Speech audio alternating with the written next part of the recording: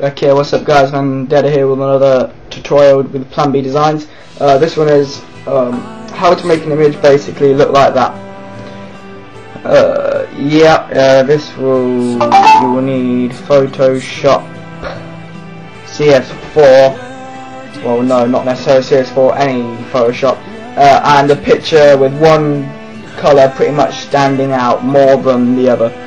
So anyway, this is what it looked like before. If I delete that, this basically say, yeah, if you just import the picture into Photoshop that you want, there you can, with the layer selected, go to the circle and go to hue and saturation. From there you can, with the hue and saturation, go to saturation and drag the saturation right down to the bottom so it's all black and white. And from there, with the hue and saturation selected, untick the little eye icon next to the layer, so it should go return back to color. And from here, go back, select the layer 2, well the picture anyway, and go to select and color range. What you want to do now is you've got the little pointer, click on the color that you want to stand out. In my case it's yellow, whatever color really, so yellow. And as you can see, it hasn't taken up the whole of it. The white represents the sections that will be in colour.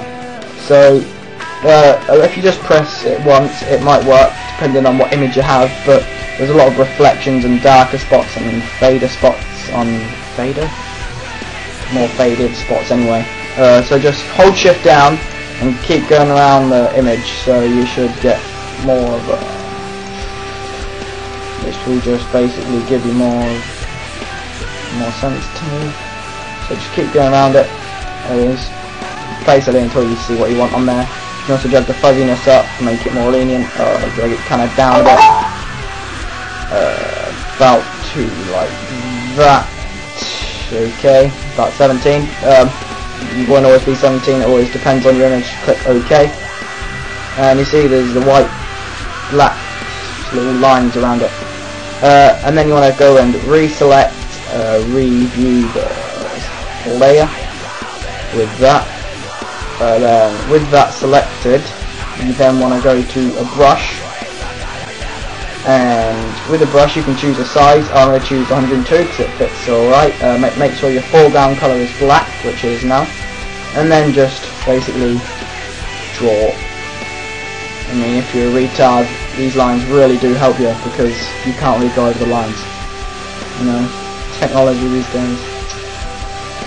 There also, when you're colorizing it, there might be some things on the left here and there. You don't really want them because they're just like mishaps which shouldn't happen. So I want the sign, so I'll go over the sign. And these two yellow taxis in the background, I want them to be in colour. Now this isn't the best image to really demonstrate on, but you get the idea. To deselect, hit Control and D, and there you go. All the images in black and white, except for the yellow. If you have a more stronger colour, i.e. red, solid red like a strawberry or something, it really helps, or anything like that. But anyway, yeah, that's the basic tutorial. Hope this helped you out a lot. Sorry I haven't been making tutorials, as I said, but yeah, thanks for watching, and I'll speak to you guys soon.